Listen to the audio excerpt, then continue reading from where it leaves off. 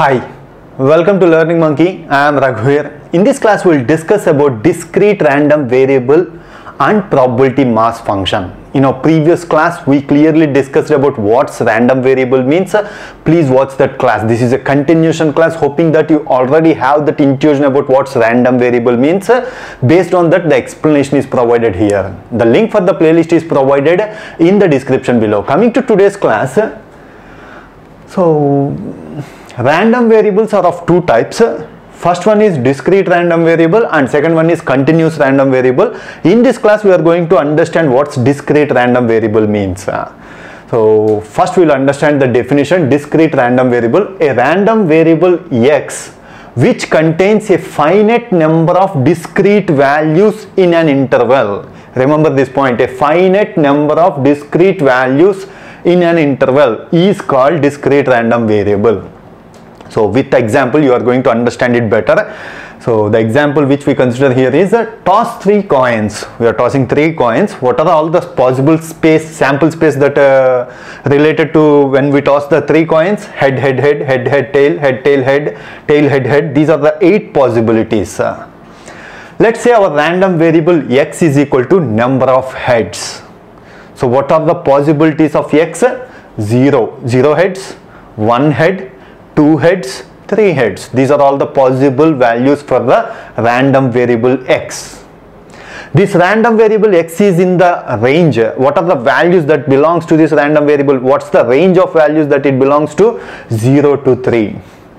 That is what we call it as interval of that random variable. So what's our definition says? A finite number of discrete values in an interval is called. So in this interval 0 to 3, our random variable is going to take only a finite set of discrete values. Then we say this random variable is a discrete random variable. It is going to take 0 value. Our random variable is going to take 0, 1, 2 and 3. It is not going to take 0.1, 1.1. These values are not considered by our random variable.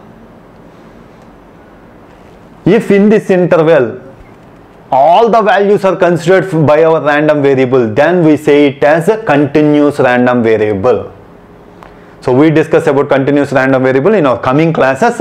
So here this random variable we call it as discrete random variable, because in this interval it is going to take a finite set of discrete values. Then we say it as discrete random variable. And the function f of x is providing the probability of the random variables, probability values for the random variables. 0 heads is possible by tail, tail, tail. Only one possibility is there out of 8. That's why probability is 1 by 8. 1 head is possible by 3 chances are there, 3 by 8. 2 heads are possible by 3 are there, 3 by 8. 3 heads are possible, 1 by 8. These are all the probability values for the discrete random variable x. This we call it as probability distribution. Now coming to understand discrete random variable probability function, or we call it as probability mass function. So discrete random variable probability function, or we call this as a probability mass function. See here, f of x is going to provide the probability values. So probability mass function, we call this f of x is call it as a probability mass function if it satisfies 2 conditions. What's those conditions? F of x greater than or equal to 0 for each real number x. Here x means, in our example, x value is 0, 1, 2, 3.